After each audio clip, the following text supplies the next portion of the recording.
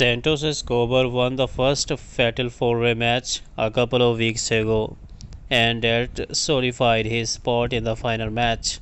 Then last week, Rey Mysterio won the own Fatal 4-Way match, which cemented a very interesting final for SmackDown.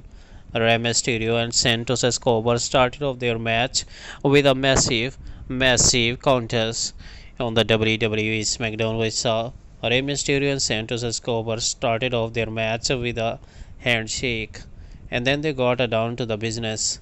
The two wrestled a very bit, but then Santos hit a Sosa dive on the outside.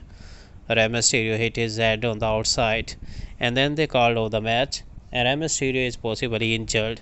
This is a legitimate injury. There was no angle on the storyline. Santos is gonna win the Austin Theory's United States Championship.